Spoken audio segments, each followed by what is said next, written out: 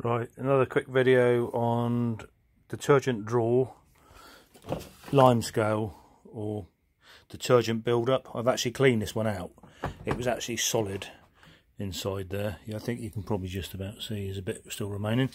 Right, way to get rid of it is soak it in, well, that's what I use, brick acid. This is Bond Builders. It's basically brick cleaner. It's an acid, so be careful with it. Do what it says on the instructions, don't do anything else. I'll tip this out, and as you can see, that one is actually cleaned up. Well, it's amazing.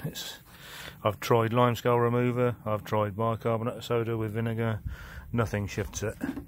But I've actually tried brick cleaner as a last resort. I'll try to do this without getting it onto my hands. Tip this one away. And it has virtually got all of that off as well, and that's only been in there a few minutes. It's all loosened up in there, all loosened, all coming out now. That wouldn't come out with limescale remover or anything, but it's actually all loosened up. So there you go.